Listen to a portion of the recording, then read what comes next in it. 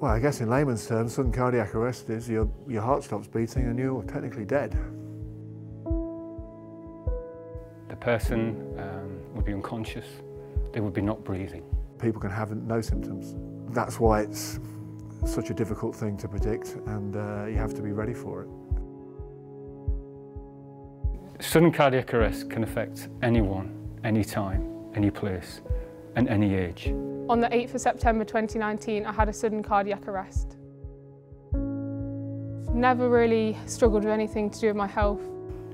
Joe, my best mate, he was a fit and healthy young boy. No symptoms, no signs.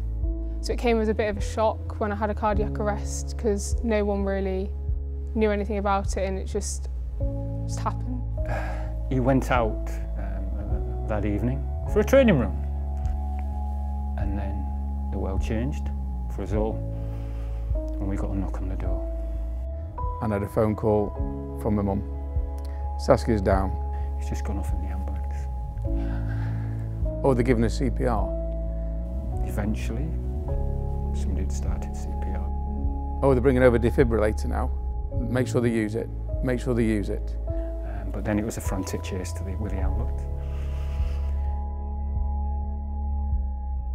I was very shocked that it happened to me. I didn't expect it to happen because you don't really hear stories of young children suffering from these cardiac arrests. And then a team come in and break it to you that Joe hadn't survived. No symptoms, no signs. Did not see this coming, not one bit.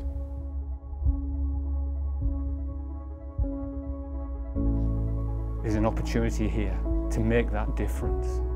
We want everybody to enjoy the sport, but we want everybody to do so in the safest possible environment. We all have a responsibility for that. What are you going to do? You can't put your head in the sand.